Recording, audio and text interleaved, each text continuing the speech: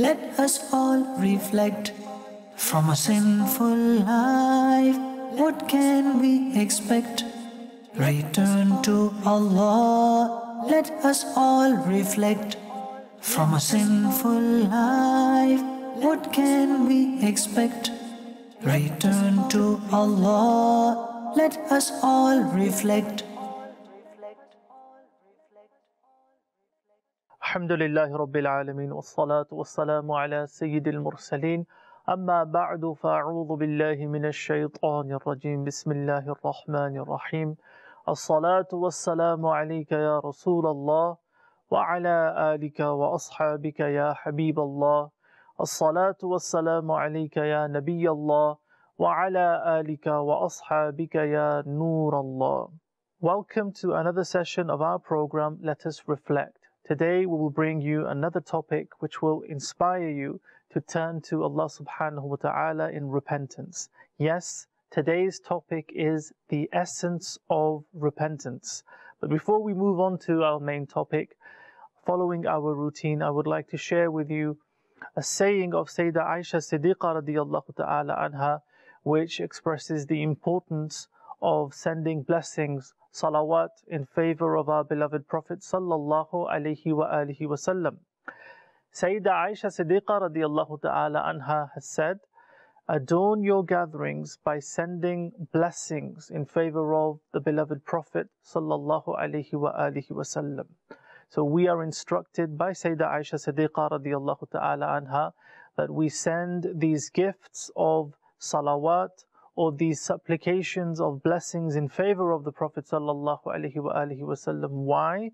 Because this action will adorn, decorate, beautify our gatherings. Sallu ala al-Habib sallallahu ta'ala ala Muhammad. Generally speaking, it is part of human nature to err. We make mistakes and we hope to learn from our mistakes. If those mistakes are sinful mistakes, if those mistakes are transgressions, then we should seek forgiveness from Allah subhanahu wa ta'ala. Tawbah or repentance is such a vast topic in our religion, and there are so many encouraging verses of the Quran and hadith narrations which encourage us to return to Allah subhanahu wa ta'ala, to abandon evil actions, to express remorse for any mistakes or any sinful transgressions which took place. There is so much encouragement in our Sharia, in Islam, that if we consider, remember, and as our program is, let us reflect. If we reflect upon these points of excellence related to tawbah, repentance, we shall be encouraged, we shall be motivated to renew our repentance if we reflect upon the many verses of the Quran and hadith traditions which mention the excellence of returning to Allah subhanahu wa ta'ala through repentance. We shall be encouraged. We shall find it easier to ask for forgiveness for any transgressions or sins committed. We pray to Allah subhanahu wa ta'ala that we learn to repent sincerely. We learn what a sincere repentance consists of, and we remain steadfast upon our repentance as much as possible. Imam Nawawi alayhi rahmah, he mentions that it is wajib to seek forgiveness from sins.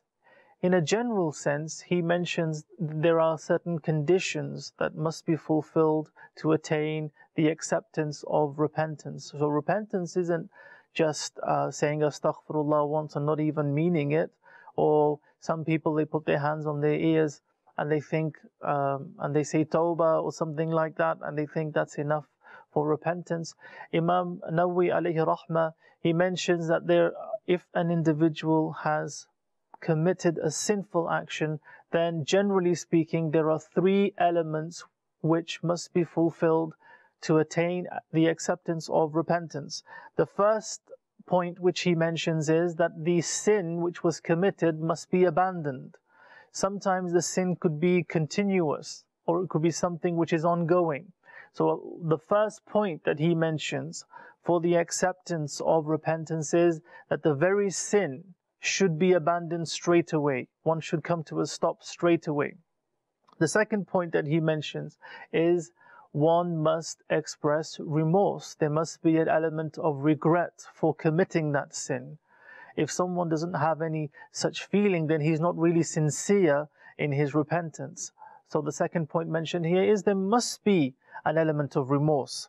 And the third point that he mentions is that the person must make a firm intention not to perform or not to commit that sinful action again.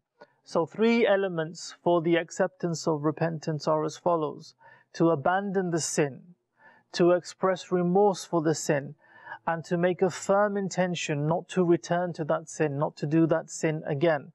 Then there's also a fourth element he clarifies in his commentary. He says there's a fourth element if the sin or violation is related to the rights of an individual. For example, if someone has taken money from someone, or someone was entrusted with money or a possession, now obviously, and he didn't return it, then part of his repentance would be to make up for that, to return whatever needs to be returned. If a person has offended another individual, for example, through backbiting, talking about him behind his back, then the added element would be that he would seek forgiveness from that individual. So we have the general conditions or the general elements that are needed for the acceptance of repentance, with the added element being that if a person violates the right of an individual, then his right must be fulfilled in whatever appropriate way as prescribed by the Sharia. Or if it's something offensive like backbiting, the person must seek forgiveness from the individual for his repentance to be complete. Allah subhanahu wa ta'ala has instructed us to turn to Him or return to Him in repentance in the Quran. In one particular verse, Allah subhanahu wa ta'ala has said, وَتُوبُوا إِلَى اللَّهِ جَمِيعًا أَيُّهَا الْمُؤْمِنُونَ لَعَلَّكُمْ تُفْلِحُونَ. And turn to Allah subhanahu wa ta'ala in repentance, all of you, O believers, with this hope that you may attain success. Sayyidina Ismail Haqqi alayhi rahmah, he says in the commentary of this verse that Allah subhanahu wa ta'ala has commanded all believers to seek forgiveness from Him and to repent. It's a clear command of Allah subhanahu wa ta'ala. Why? Because human beings are weak in nature, and despite their efforts they make mistakes. Imam Qushayri alayhi rahmah, he says that the one who is in need of tawbah or repentance the most is the one who feels that there is no need for him to repent. So this is something that we find in society today. Some people, unfortunately, they maybe it's through fulfilling certain obligations of the religion, maybe it's because they are performing certain elements of the religion or fulfilling certain elements of the religion. This arrogance can creep into their heart and it grows, and they might come to a situation where, or they might reach a condition where they feel there is no need for them to repent, for in their opinion they've not done anything wrong or they've not transgressed in any way. This according to what Imam Qushayri alayhi rahmah has said, anyone who feels that he does not need to repent, he is the individual who needs to repent the most. So the one who feels that he doesn't need to repent, he needs to repent the most. And also the way Allah subhanahu wa ta'ala has addressed the believers collectively here. Allah subhanahu wa ta'ala did not just address the wrongdoers. So in the verse it was said, أَيُّهَا الْمُؤْمِنُونَ. The transgressors alone were not addressed, believers collectively were addressed. So Allah subhanahu wa ta'ala is veiling the transgressors or covering the faults of the transgressors or saving them from some element of shame and embarrassment by generally giving the command to the believers that all believers, all of you, repent, turn to Allah subhanahu wa ta'ala in repentance.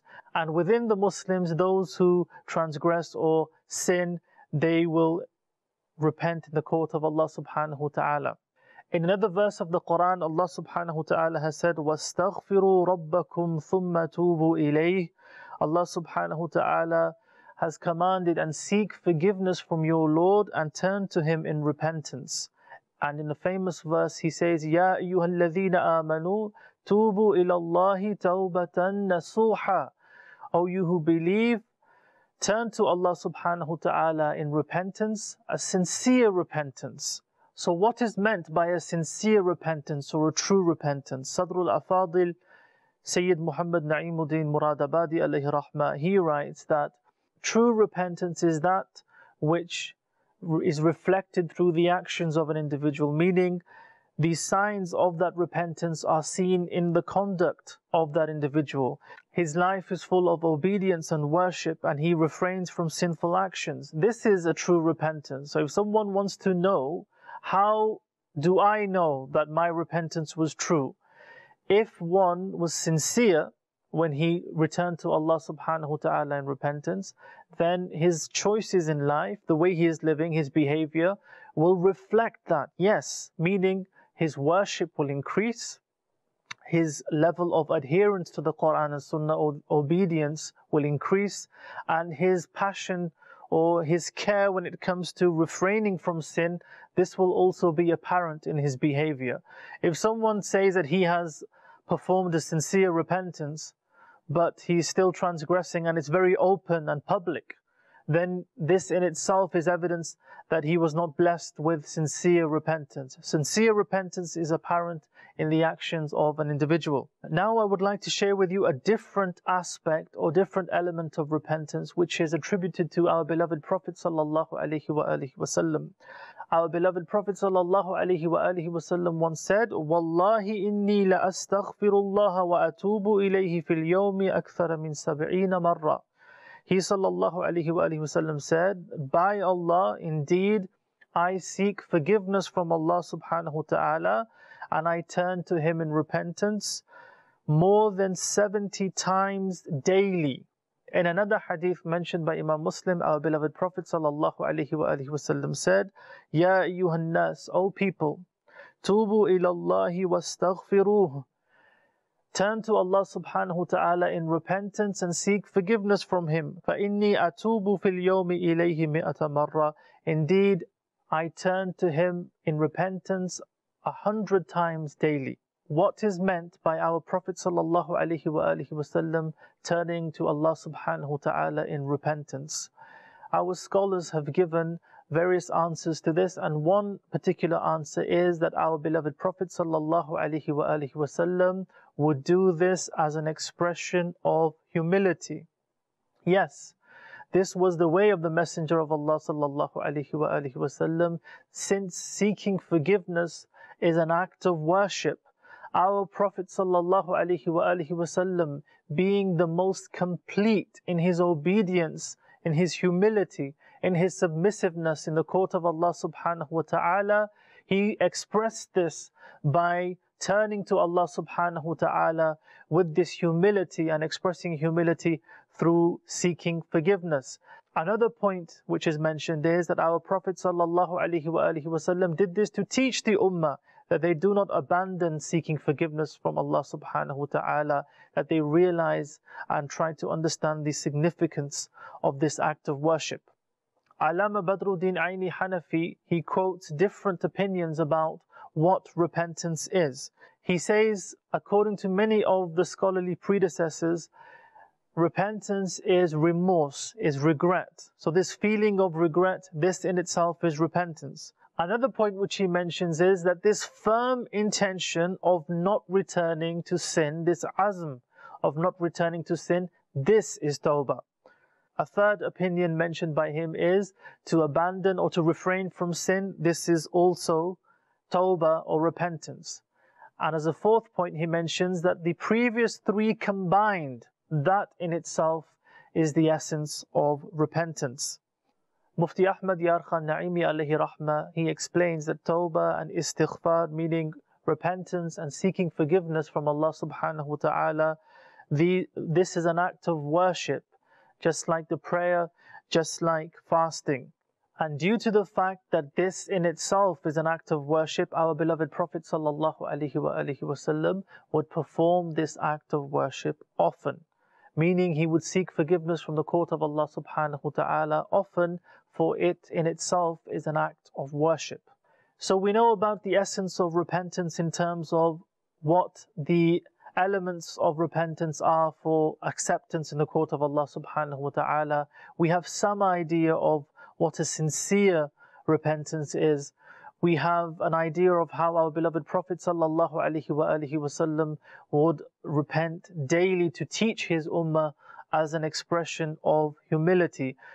Finally, I would like to share with you some signs of a true repentance. Yes, how does one know, or which signs show that an individual has performed a sincere repentance? Sayyiduna Abdullah bin Mubarak rahmatullahi ta'ala alayhi, he says that a sincere or true repentance has 6 signs. Number 1, the individual is remorseful, has regret for his previous sins. Number 2, he makes a true intention, a firm intention not to return to the sin. Number 3, any obligations that he abandoned, those obligations are fulfilled. For example, if an individual missed his obligatory prayers, then making up for those obligatory prayers will be a sign of true repentance. Number 4, if he has violated the right of an individual, he fulfills that right. Number 5, the growth of the body which occurred through haram means, through an unlawful means, meaning through unlawful wealth or the consumption of something unlawful, one starves himself. Yes, and the expression used by him is that the body, that growth, it goes back. He literally loses that fat and that flesh, and he literally goes back to almost bare bones. And then the growth of the body occurs with pure and halal lawful means. It's a very deep point which he mentions. Yes. So someone who was consuming haram, his tawbah or true tawbah is this, that he brings his body back to almost bone and weakens himself and loses that flesh which grew through that unlawful means. Then after losing all that flesh, he lets his body grow through halal means, meaning what he consumes now is lawful and pure. Number 6, just as he enjoyed and took pleasure in fulfilling his desires and following his desires, he experiences enjoyment in the worship of Allah subhanahu wa ta'ala. We pray to Allah subhanahu wa ta'ala that we become sincere and remain sincere in our repentance, that we remain steadfast upon a path of repentance. We turn to Allah subhanahu wa ta'ala often, whether we know of any sinful transgressions or we don't. We simply turn to Allah subhanahu wa ta'ala, seeking forgiveness from Him, with this view that this is an act of worship, with this view that through seeking forgiveness from Allah subhanahu wa ta'ala, we will attain spiritual purification. May Allah subhanahu wa ta'ala accept our efforts in repentance. Keep watching Madani Channel. Sallu ala al-Habib sallallahu ta'ala ala Muhammad. Let us all reflect from a sinful life. What can we expect? Return to Allah. Let us all reflect from a sinful life. What can we expect? Return to Allah. Let us all reflect